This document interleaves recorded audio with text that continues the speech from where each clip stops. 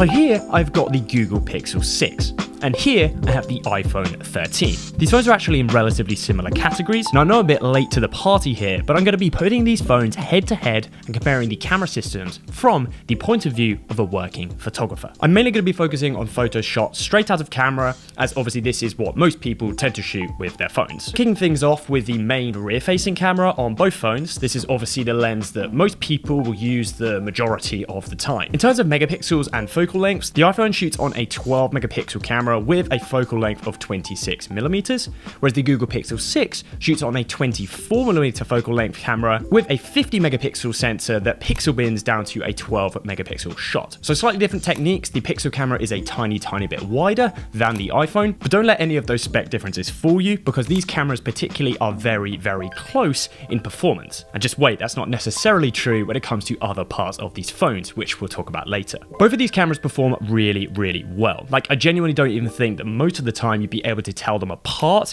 if you didn't know the sort of specific characteristics to look for in each photograph. I think overall the shots on the iPhone actually came out slightly brighter and more vibrant, which did surprise me slightly, having used the Pixel 6 for a good few months. I thought the iPhone was also slightly better balanced. At face value though, the bottom line is on the rear camera, both of these are just great. There are important differences which we will discuss in a second, but you definitely won't be disappointed with either of these cameras. When it comes to the ultra wide, this is where the differences actually really do start to creep in. Most notably, the iPhone is actually a bit wider than the Pixel 6. Both phones use a 12 megapixel ultra wide camera, but importantly, the iPhone is actually a 13mm focal length, whereas the Pixel 6 is a 16mm. The times where you're wanting to shoot on your wide lens on a smartphone camera, chances are you're actually wanting to literally include as much field of view as possible. And that extra 3mm might not sound like a lot, but it actually does make a decent amount of difference. If you're shooting wides, that's a relatively significant difference, and I have to admit I way prefer shooting wides on the iPhone than I do compared to the Pixel, because the Pixel just simply does not have the field of view that sometimes I want. In terms of actual performance, the ultra wides do perform well in photo mode, with the biggest differences really happening in terms of the dynamic range and the sharpness of the photos. Both phones use a variation of HDR tech to make their phones perform really well in harder dynamic range situations, and both do perform amazingly. If I had to really push for sort of like a what's better between the two, in my experience the Pixel does look like it includes a little bit more dynamic range in shots, but that's not necessarily always a good thing. If we take this shot here, you can see how much shadow detail is being retained here in the cowl on the Pixel 6, whereas on the iPhone, this is what it looks like. And in my opinion, it actually looks a little bit better on the iPhone because it's almost like closer to what it would look like in real life. Here's another example here. You can obviously see that the focus is on the highlights of the sky outside the window here. So here is the iPhone shot, and then this one is the Pixel shot. Personally, I actually prefer the iPhone. It's worth noting that the Pixel does have a shadow controller, which lets you tweak this pretty easily. So here's a shot in the same setting where I was actually trying to replicate somewhat kind of how the iPhone exposes this scene. But overall, I still feel like the Pixel actually includes more data, but that might not always be better. If you guys have watched my Google Pixel 6 review, you know that one of my biggest complaints with the phone is just how artificial sometimes the photos can come out looking. And that's for two reasons really. One is the dynamic range, which we've already talked about, but the other is photo sharpening or camera sharpening in general. And if you take photos side by side between these two phones, the iPhone on the left and the Pixel on the right, the iPhone definitely sharpens its photos less.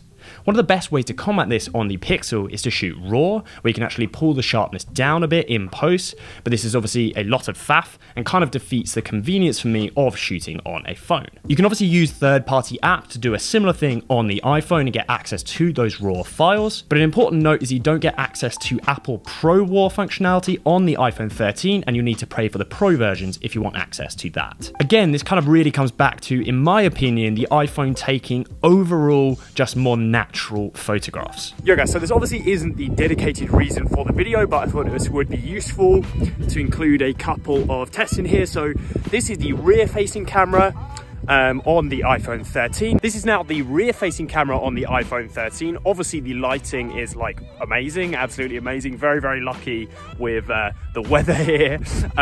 It's also a decent audio test. You'll be able to sound what the audio sounds like. Here is the front facing camera on the iPhone 13. you can see what that looks like. Again, obviously the lighting is very good. It's not like a low light situation, which is sometimes where these phones struggle. But now let's switch over to the Pixel 6. So here is the Pixel 6. This is first of all the wide lens.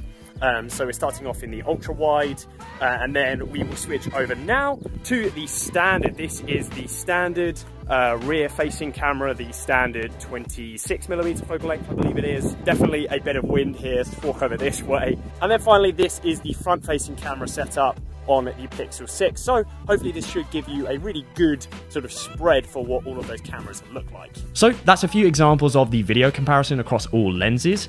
Now this isn't a video centric review, but I don't think anyone can argue with me here that the iPhone completely just blows the Pixel out of the water.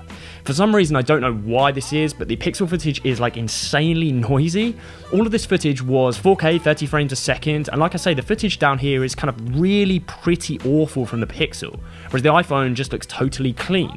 Like literally, look at these side by side. There is absolutely no comparison. It was so bright. There's no need whatsoever to have a ton of artificial light in this shot. If it was really dark, I might be able to understand this, but for some reason, the Pixel just made it really noisy. The lenses are also pretty obvious here in terms of difference. The wide on the iPhone is also clearly a bit wider, as you can obviously see, which I'm a big fan of, especially if you film yourself in situations just like this one. The front-facing cameras really are a big step apart too. The rear-facing cameras are good, but when you put the front-facing cameras side by side, this footage just isn't close at all. So if video is really important to you, I would definitely score the iPhone significantly higher than the Pixel 6. I do overall think that the main cameras perform both so solidly that there isn't a massive difference to choose between them.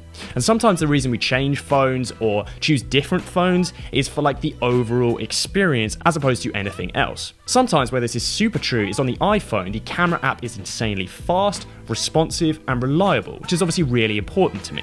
I was testing here the shutter lag on both phones. And I had this paraglider go over the top of me, so I was just like shooting like crazy, tapping away like an absolute madman. And as you can see on both devices, the Pixel held up well for a little while, but it wasn't long before it actually completely locked up. Like I couldn't even press the shutter button is completely grayed out, whereas the iPhone is still going super strong without slowing down, and that is genuinely really impressive. I think to wrap up, my overall feeling about these phone cameras is that neither of these are going to disappoint you. I said it originally in my Pixel 6 review, it is a brilliant camera system, but the iPhone 13 in my opinion is a more complete overall package. The Pixel does stand up to the competition, but only really with the main rear-facing lens, which genuinely is brilliant. This is where the iPhone and the Pixel are closest, but with hardly anything to choose between the two lenses, it kind of comes down to whether you prefer the photo style from the Pixel or the photo style from the iPhone. Where the iPhone, in my opinion, pulls ahead is definitely the front-facing camera along with the ultra-wide. From my testing, particularly in video, the iPhone is just steps ahead with both of these lenses. With photos, things are a little bit closer, on the ultra-wide particularly, but on the front-facing camera, this isn't even close at all. However, that is not the only reason, and if you would like to see a full list of why I switched to the iPhone from the Pixel 6, you can check that video out here.